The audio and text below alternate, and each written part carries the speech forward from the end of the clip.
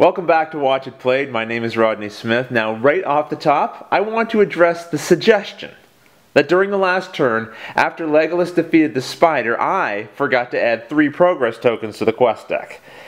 Now, obviously, I would never make such a basic mistake.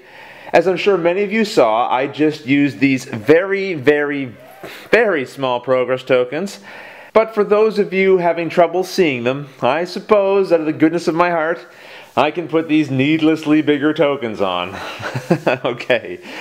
Alright, so where were we? Okay, at the end of the last video, we had finished our combat phase, and Legolas had dispatched another enemy, as he's so good at doing, and that allowed us to resolve the Mountains of Mirkwood location. And that gave us the benefit of being able to draw 5 new cards. And I left you guys to tell me which one of these 5 cards should I pick, because the rest have to be shuffled back into my player deck. Although it was first suggested by Fonzie the Capybara, far and away the most popular choice was the Horn of Gondor.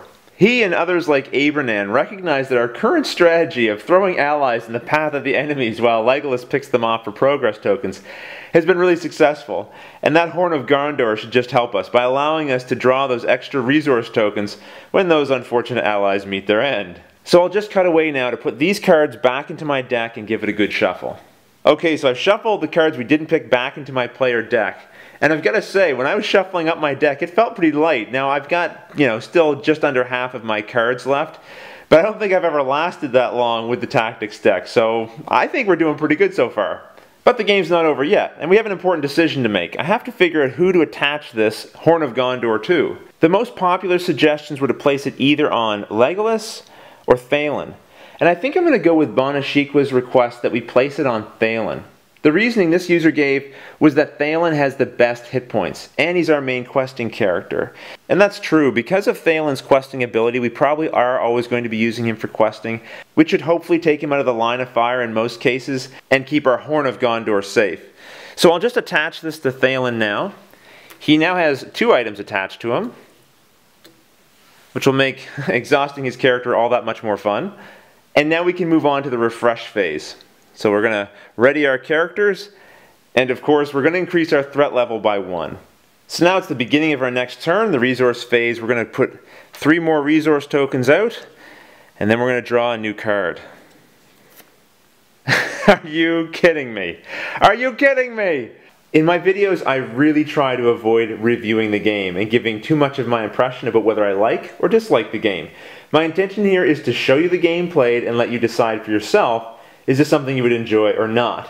But I gotta say, I really like playing this game, and it's little things like this that just make me enjoy it all that much more, these crazy little coincidental funny things that happen. It's that element of chance, right? I mean, the game has a tactical strategic element, and it's got that random crazy element. So every time you play, it's a little bit different.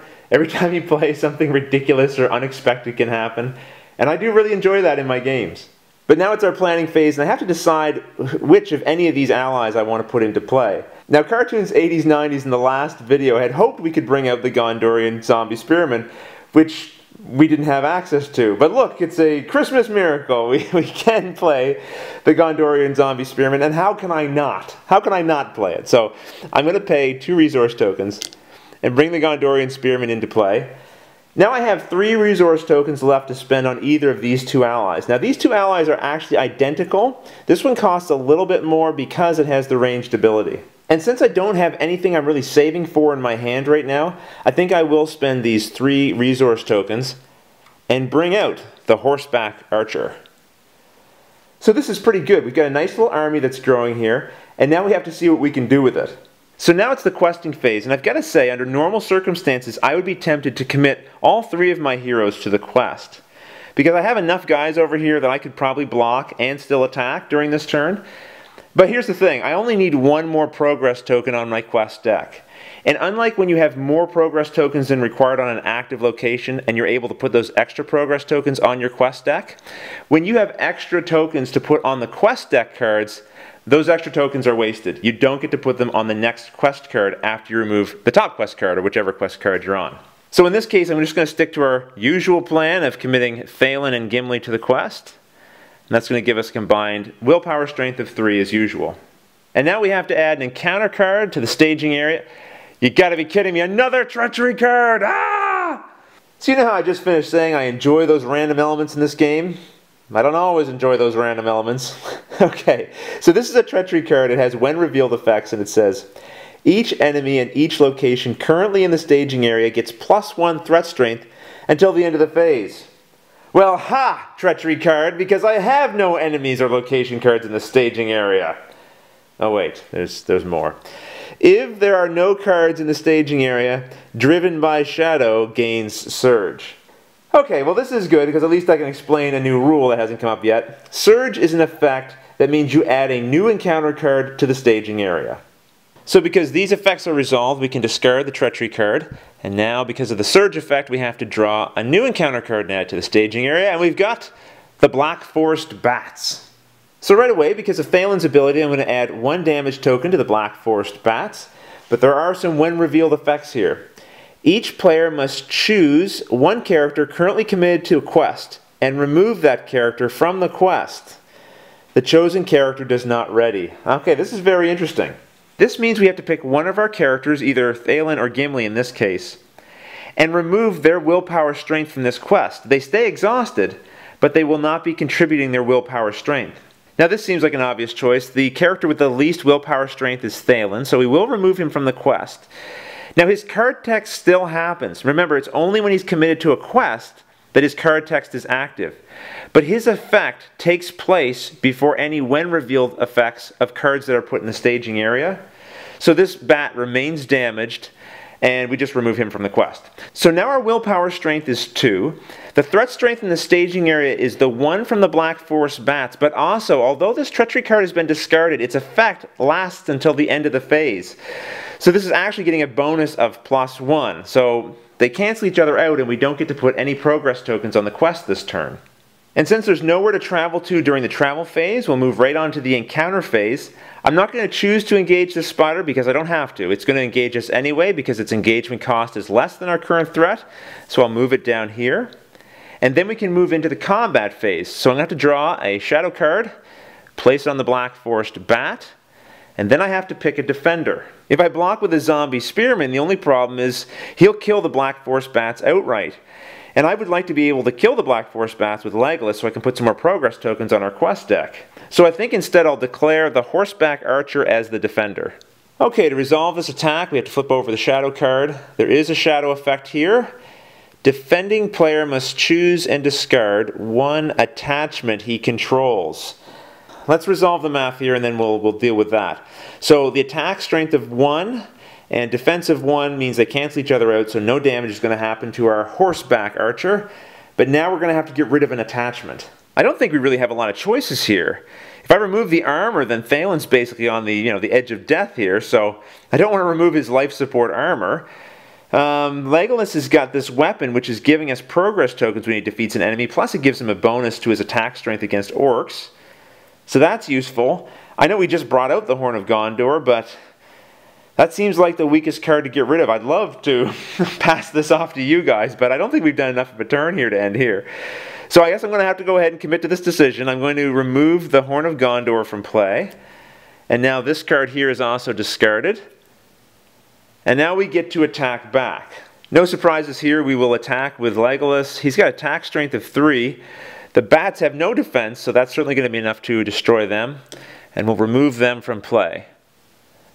And then, of course, we will get 3 progress tokens, 3 regular-sized progress tokens that we could place on our quest deck. I know I've already made this pretty clear, but I'll just say this one more time. I have 3 progress tokens that I can place, but I only need 1, so I'll place that 1 on here.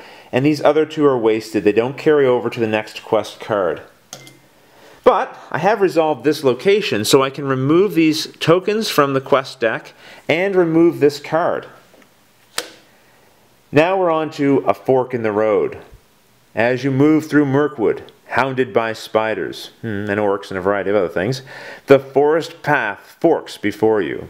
Okay, so now we can flip this card over.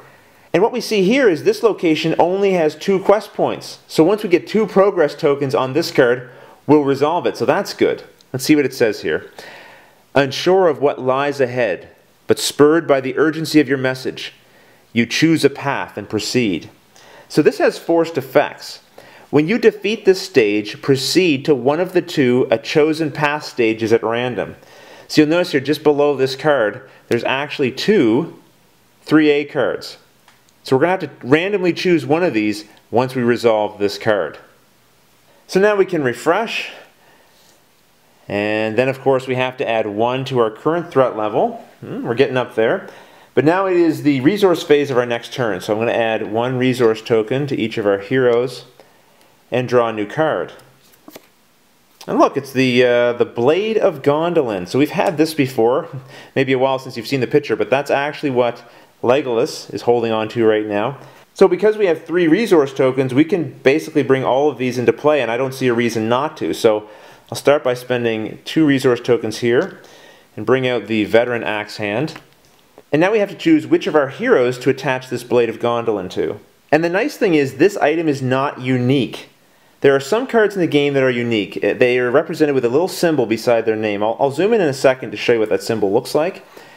But as long as a card is not unique, you can have more than 1 copy of it in play, and you can have more than 1 copy of it attached to the same player. The only restriction is if the card says restricted, you can't have more than 2 of a restricted card attached to a particular character. But we only have 1 Blade of Gondolin attached to Legolas, and so you can probably imagine what I'm thinking here. Why not attach 2? And that way when he defeats an enemy, he'll be able to add an additional progress token to the quest. Not to mention he's now going to be hitting orcs for an additional 2 attack strength. So I'm just going to put this card here with Legolas, and I wanted to zoom in so you could see there's the unique symbol.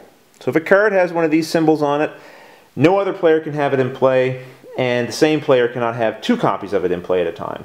So Legolas is now armed to the teeth. Let's quest. We'll put Gimli and Thalon on the quest again, and we'll reveal the top card from the encounter deck. The Hammerhorns. Okay, this is a card I've actually never seen in play yet. Let's take a closer look. So first off, let's damage it because Thalon's committed to the quest. And as I said, I've never actually played this card before in a game, and if I had, I probably would have had a more negative reaction when I drew him. It doesn't look too bad on the surface. It's only got 1 threat strength and 2 attack strength, and look, no defense. Really, 3 hit points isn't too bad. But it's got this massive engagement cost, and here's why. This is a very deadly character. It has a forced effect. After Hammerhorns engages you, deal 5 damage. 5 damage to a single hero you control. A single hero. You can't dump this off on your zombie spearman. You got to put all 5 damage on a hero. This is a nasty enemy. I'm not going to be in any rush to engage this enemy because 5 damage would kill Legolas, would kill Gimli, and yep, it would kill Thalon as well. So we're going to be leaving this enemy up in the staging area for sure. But let's resolve our quest. So we've got 3 willpower strength committed to the quest, 1 threat strength up here. That means we can place 2 progress tokens on our current quest. And hey, good news, that means we've resolved this particular quest card and we can remove it from play. So you'll remember, once we resolve this card on the quest deck, we now have to randomly choose one of the final 2 cards in the quest deck.